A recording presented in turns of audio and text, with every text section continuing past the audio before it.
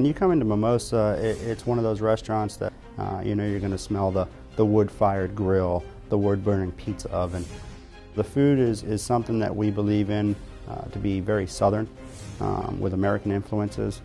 We really look at the best ingredients and try to present those very artfully on a plate. My biggest mentor was John Caputo, a gentleman who has a great family background in Italian cooking, but trained under some really good chefs both here and abroad over in France.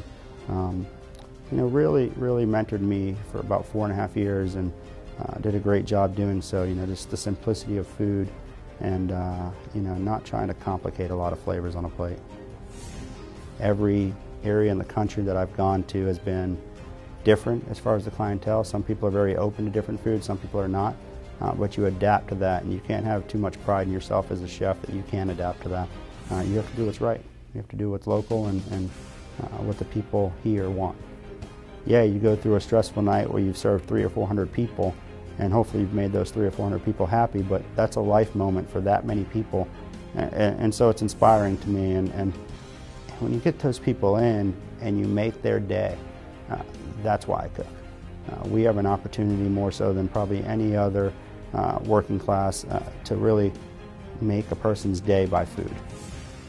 My style in the kitchen is very much that one of a chef who allows people around me to offer their ideas and their opinions. The biggest thing in life is to learn by doing a lot of times. The greatest compliment to me is when a cook or a sous chef leaves and goes to become an executive chef or goes to become a sous chef and really has learned their part at Mimosa Grill.